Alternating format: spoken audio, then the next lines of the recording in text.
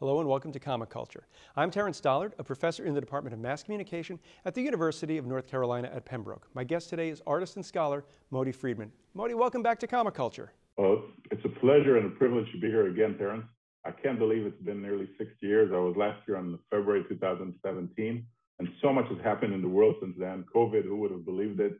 You know, I wanted to write a comic book with two friends, one from Brazil and one from the States. And we wanted to do a post-apocalyptic war with the disease spread. And then I said, I don't feel like it. It's too depressing. About a month later, COVID broke out. Unbelievable. Well, you know, it's funny. You and I have bonded over this program, over the creators that we get to speak to, and you've been instrumental in introducing me to a number of guests. And one of the guests that we both enjoyed having on is the late Tom Lyle. And I know that you wanted to say a few things. Well, first of all, Tom was on your show 3 times. And in all the 3 times, he took the time to teach people. He was a great lecturer. I was in touch with him on the phone, and he always gave me feedback on my stuff. He looked at some layouts, storytelling. I think one of the reasons your storytelling as a both writer and artist is so superb, a large part of it is due to Tom. And I wanted to personally, and you wanted to personally dedicate this episode to him. So Tom, this is to you. We appreciate it, we love you, and we dearly miss you. You know, one of the things that Tom did for me, and it has nothing to do with comics, I was nominated for an award here at the university, and he was kind enough to write a letter of support for that, which I think was instrumental in me winning the award. And I had the chance to thank him at Heroes Con that year, and then sadly he passed away a few months later. So yes, let's dedicate this to Tom and his memory, because he cast a big shadow. So anyone watching, I'm not going to do as good a job as Tom. If you want to see really how comics are made, go to the 3 episodes with Tom. They're amazing. I learned so much from them personally. So that's what we're going to do today. We're going to talk about comic art the way that Tom and I used to talk. And you had some topics that you wanted to cover. So why don't you tell us what the first topic is? Something that's called the math of comics, which is page layout. That's the most difficult thing to do in comics. And people, you know, they can be great illustrators, but really bad storytellers.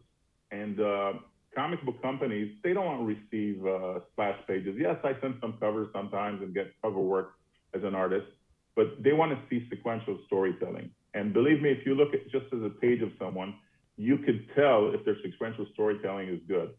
You know, I worked hard on my sequential storytelling, and I'm still working on it, being like you, both a writer and an artist. But I've gotten feedback even recently from Mike Carlin from DC Comics, who's just an amazing guy. Bob McLeod, who was on your show, is a mentor of mine, and he's got a great book on comic books. I've got J.Z. Jones took the time to comment on stuff that I did. It's a very supportive industry. You know, I taught a little bit about comics at college here in Jerusalem at a university, and like Tom was supportive, I try to be supportive, and it's a wonderful industry because it's very small, very competitive. Like you know, Greg Capullo says, it's a dog. It's sort of everybody's fighting for the ball. All the dogs, you know, everybody wants to be a DC or Marvel or Image or Dark Horse, which was acquired by a gaming company recently in Sweden. But everyone is so supportive. You know, they'll give you comments, they'll tell you. And, you know, one of my drawings I dedicated to Josh Isherwood and Bob McLeod. And Bob Layton took a work of mine and commented on the inking. He didn't have to do it. It was on Facebook. We're just friends. And he was on your show a couple of times. But what I wanted to do is talk about page flow. And just to a teaser, at the end, we'll look at a page Terrence drew that I think is amazing when it comes to page flow. Really, really, really good. But we'll see. We'll see a few artists like pages by Walt Simonson, David Finch, John Byrne, and by Terrence Dollard. Superb storytelling. You can learn a lot just by looking, but you have to understand what you're looking at. So the first thing I want to talk about is page flow. And in a sense, you have to design the page and all the time to think about the reader in mind. So it's, you know, I saw in an interview Mark Sylvester saying you have to do this, and people talk about the Z layout. But basically, the important thing is to lead you from panel to panel and page to page, taking into consideration the page turn. Now, if you look at webtoons, you scroll down all the time. So it's like TV, every page is a new one or every panel is a new one. But in comics, you have a very limited real estate in which to tell the story. And comic book is primarily about storytelling. It's not about beautiful art. As Walt Simonson said in your show, if beautiful art gets you where you want to go, story-wise, it's great. But if not, do the good storytelling and not, another splash pin up somebody jumping, which is great to get likes on Facebook, but doesn't tell a good story. You can't have action all the time. It has to go up and down. And when I worked with Tom Rash, who's an ex-Marvel guy on Black Alpha, and I met him for you actually, and he taught me a lot of things. One of them is pacing. So you have to plan out, and you have to start with a good structure and go inside. So start with the whole structure. If we may have talked about this once, but you see comic books that they build, let's say 20 pages, and they forgot the ending because they didn't structure it. So the last 2 pages, everything is really quick and a lot of panels with a lot of wording just to finish the story, to wrap it up. That's not a good thing. So you have to start with the whole structure. And then when you design pages, you should design each 2 pages together. So when you design pages, the design of the 2 pages is instrumental. We'll see how David Finch did that in the double-page spread. He did that beautifully. But when it comes to layout, how do you lead the page? How do you lead the reader through the page where you want? And the great masters, they do it. Tom Lyle talked about it a few times in your show, and stuff that, it was great to notice that people use the background to lead. We'll see how John Byrne did this superbly with things I hate to draw. Everybody hates to draw a background. If you look at Alex Ross, he's got a few really cool videos on his YouTube channel that he shows his process. And he doesn't like to draw background either. Who does? But they're critical. They're critical. Mike Carlin told me that backgrounds are critical to getting the reader immersed in the story, to getting him or her, to care about the characters. So that's a very important comment. Now, I want to say something that's really important. I was about nearly 10 years ago at Comics Experience by Andy Schmidt, also was on your show, great guy. He had some online courses there in a community that's closed that you have to give feedback, to get feedback. I was there. He also has professional writers and artists to come in and give you feedback. That was great. And one of the panels, what I did was, excuse me, I had a guy looking outside the page. Like if this is the page, I had somebody looking the wrong way, looking outside. And it sends the reader out. Everything you have to do, and we'll see it in your page, is to lead from where you want the reader to go. I'll give you an example. Let's say you were just going outside of a building right now. You leave the university, you go outside, and as you go outside, everybody's looking up. What are you going to do? The first thing you're going to do is look up as well.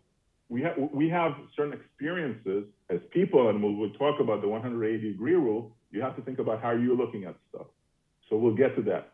Mm-hmm. What I suggest is we look at the first page by Walt Simonson. You can see that he has vectors. What does that mean? There's a big panel on the left. Everything in the motion, you can really see the vectors that he's leading you from panel 1 to the second panel and then all the way down. Think about it. What you want, the most important thing that you want to happen, everything you do, the art, the lettering, the story, everything has to lead from panel to panel.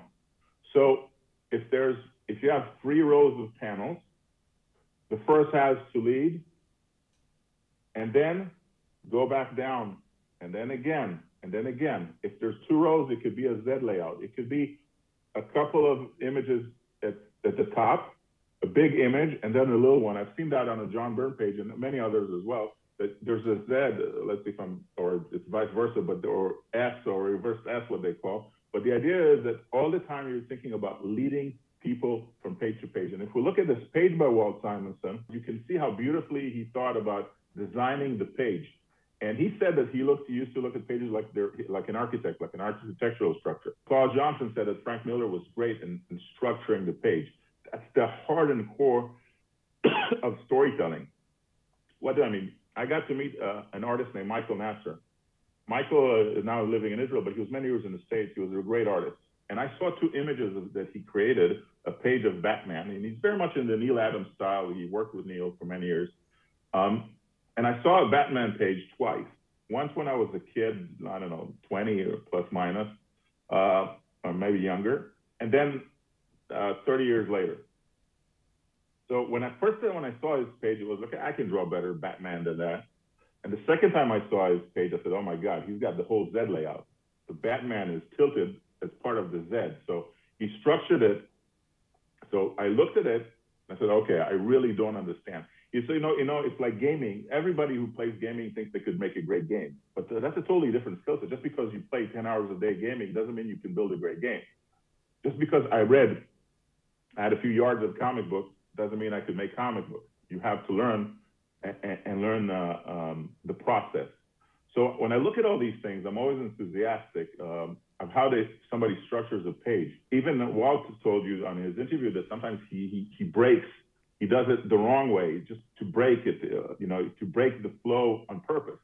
So everything is planned. And I think Walt Simonson, I think it's widely agreed, is one of the best storytellers that comics ever had. Now, he said that people referred to his style as scratchy on your show. I personally love his art.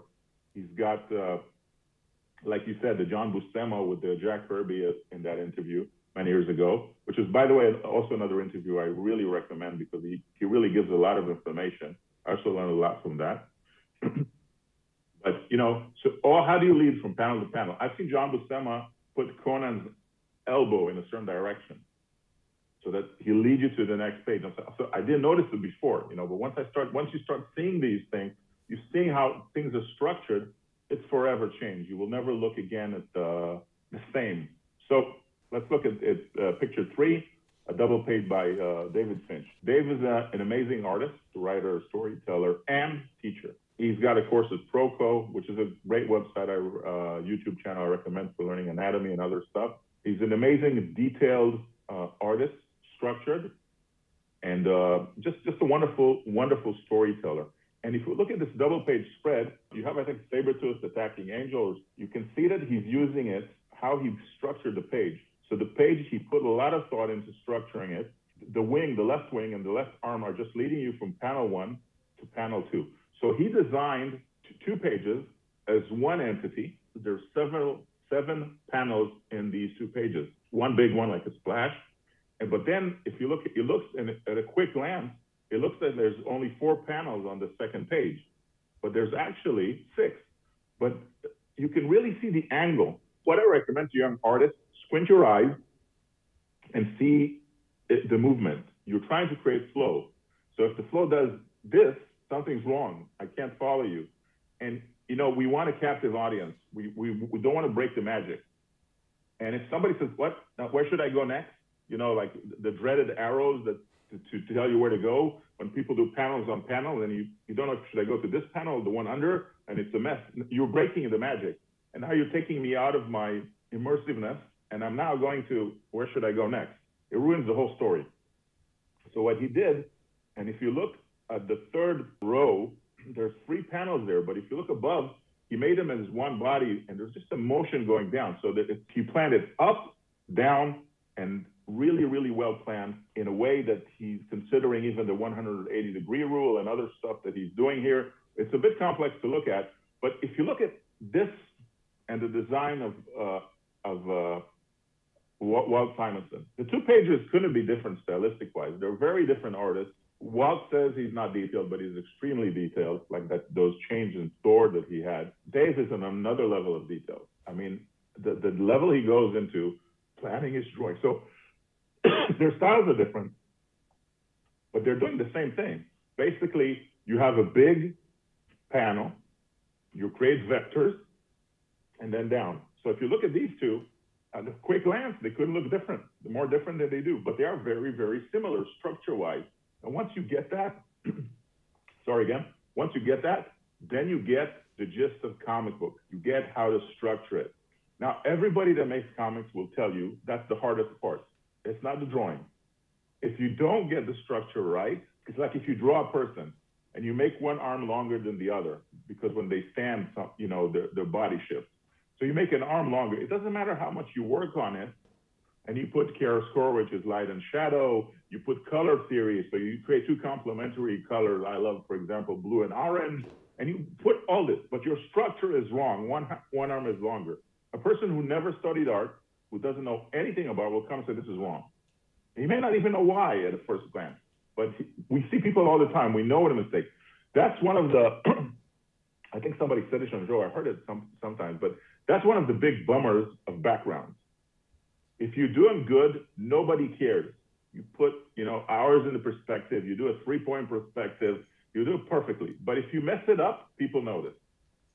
And again, you're taking them out of the story, breaking the magic, and they're going, oh my God, what are we going to do now?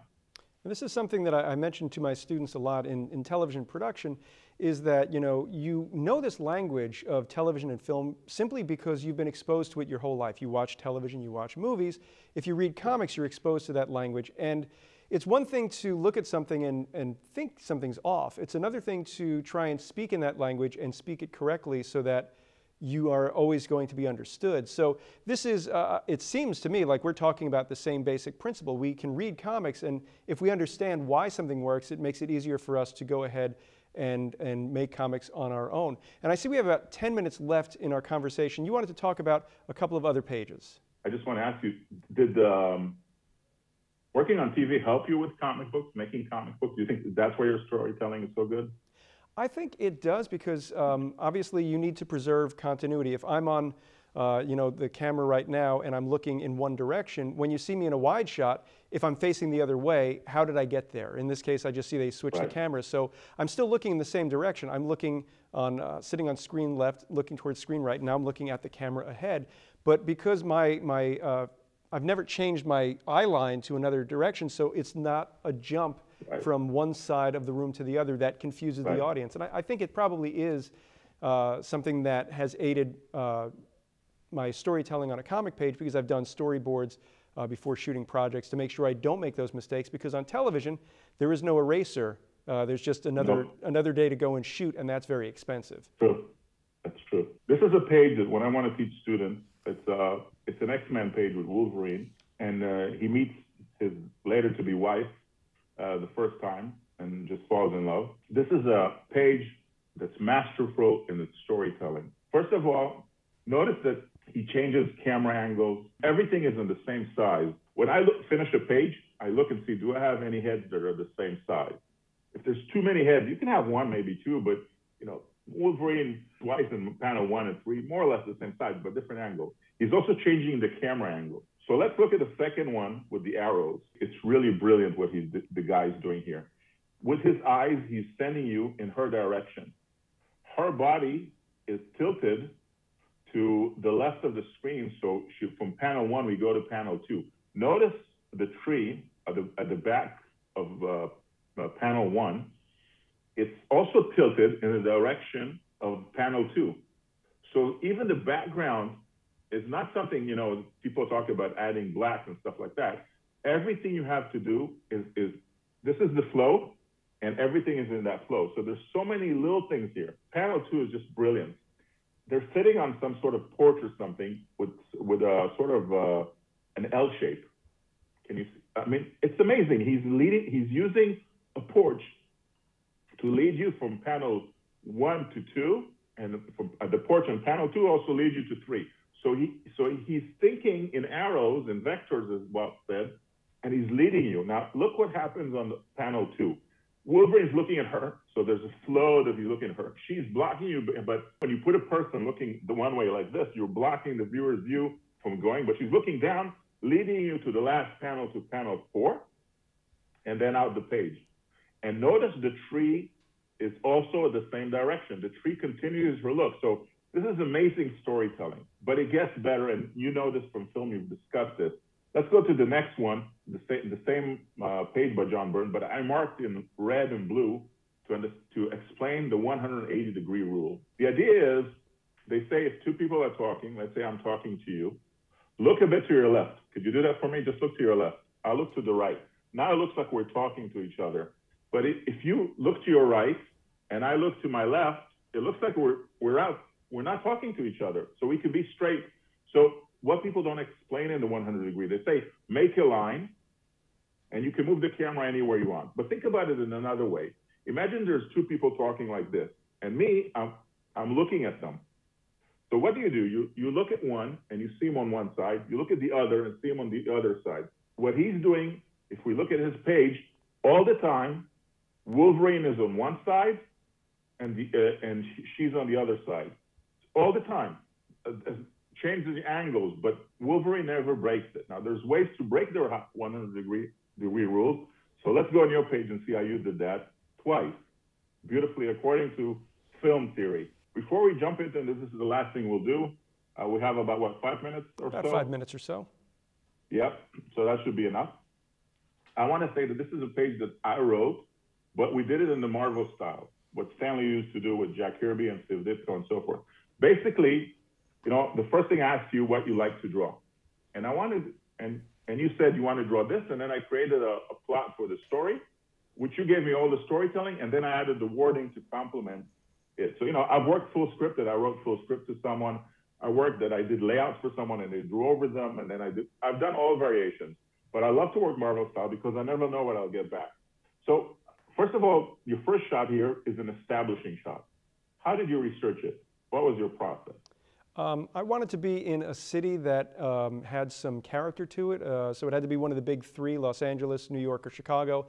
And Chicago seemed like it would be a good spot for a cold, rainy location. So I found some images from the 1950s, which is where I wanted to set this, and found something that showed the elevated train, which would be part of the story later on. And I sort of employed that idea that if you show anything, later on it better show up as part of the story. So that's why I made sure that that was included in that establishing shot. So did you enjoy drawing it? It was a lot of tedious line work, and yes, I enjoyed it. You know, it's strange. People can see when an artist enjoyed the work or not, even if it's a lot of tedious work. Let's go to the flow a second. It's beautifully led. What you did was, you know, you left me place to put in the title, so it leads to the person. And what I think you did brilliantly here is the contrast in the window, that she's the only really black on white, so just your eye sends you there. I tried with the lettering to complement it and just close that side and then lead you. You move from panel to panel, and the last panel that you put an emphasis, you throw me to the next one, and I put some wording that you have to just turn the page to see what happens in our story. Now let's go to the 180 degree rule. I wanna start a look at panel. This is the last image we'll go over, and then we'll wrap it up. Look at panel 2 and panel 3.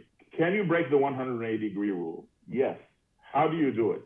Well, there's a few ways. You could do it if two people are talking, but one is walking, like in film, and you see they change places, that's fine. The other way is, let's say I take a picture of two people looking at a building, and we're seeing from the back. So we're seeing their backs, and we're seeing them looking in the building. Now, if we come to the front, they can't change places. So people expect them to be reversed. You did this between panel 2 and panel 3. The safe is inside the wall on panel 2, and then we look at it from the safe. So what you did was beautifully, very gently change the angle, because that's what we would expect to happen. But what I think is really brilliant here, you also did this between panel 1 and 2. You created a silhouette in panel 1. She's in one direction. You didn't show the other guy to not confuse us. You could have done a bigger window, put him and her, and then we wouldn't know we're looking. You made the same body language between panel 1 and 2. I mean, unbelievable. Between 1 and 2 and 2 and 3, you did double 180 degree rule, breaking it according to the law of how to break it.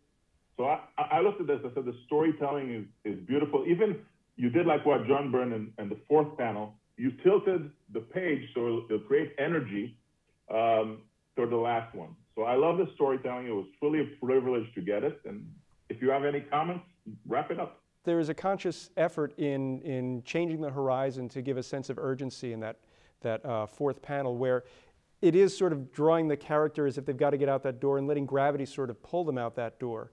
And then understanding how the 180 degree rule can be broken. I spoke with John Romita Jr. at HeroesCon this year, and he talked about how he had to break it on paper. So he would add panels sometimes to show sort of the camera moving so that you get that sense of the cameras come around and shown the audience how we got from one side to the other. And I went with the traditional reverse angle to try and show that.